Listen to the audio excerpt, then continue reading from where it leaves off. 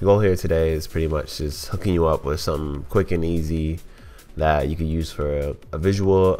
This won't be super detailed, or for any of you metalheart experts, you probably will already know how to do this kind of stuff, so you don't have to watch this video. So let's just dive right on in. So go ahead and save your Blender file to start off. All right. So first things first, you want to save. Make sure you have your place saved. Second, we're just gonna press Shift A, bring in a cube, you know, the usual. And then second thing we're gonna do is press Tab to go into edit mode. I'm gonna right click. I'm gonna subdivide it probably like a few times. And now what we're gonna do is enter sculpt mode. Okay. Then we're gonna click on grab, pump the strength up. And what I like to do is to give it around a radius of like 150 or something. You don't want it to select the whole thing, so maybe 125. And then what you're pretty much going to do is just click. Oh wait, you also got to turn on Dynotopo. It's a huge part of this process. Shout out to another YouTuber I saw doing this. I'll link their stuff below. So you just click, drag. Does not have to be perfect. I sometimes like to mess with the camera just so when I'm dragging, I'm getting it in one consistent kind of direction. For any of you sculpting pros, feel free to let me know how to do that. So I just click and drag. Just go crazy, go stupid. Like don't overthink it too much. You don't want to get you definitely want those like shapes to be a bit more defined. Sometimes they can kind of collab, but sometimes you may not want that.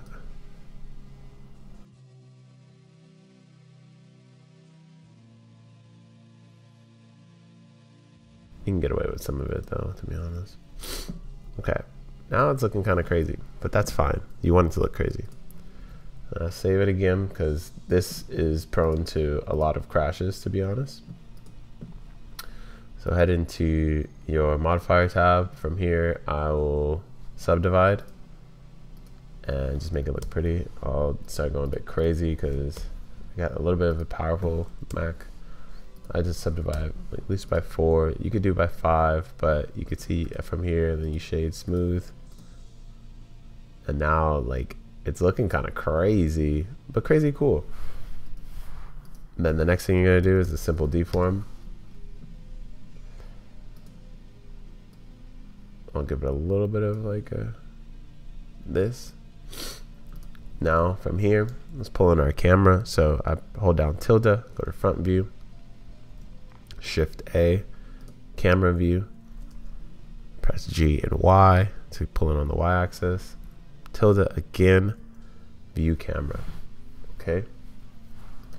From here is where you can play around with your perspective, your focal length. I'll turn on a little bit of depth of field. I'll just crank that on my viewport just so I can see before I start tinkering a little too much. A little bit of f-stop. The second thing you want to do is play around a little bit with the world. So previously you saw me bring in a bit of an HDRI from Polyhaven.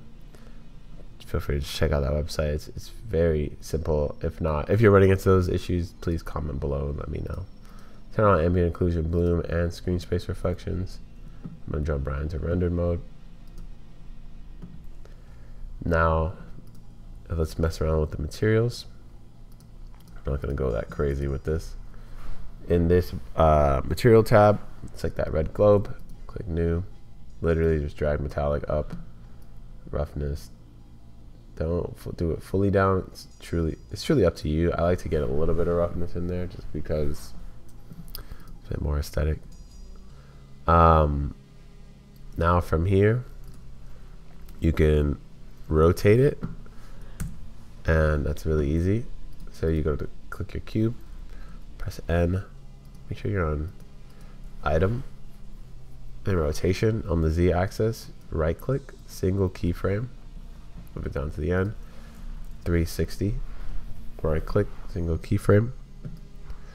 And from there you have pretty much like this animation. You should get some glare and fun stuff like that.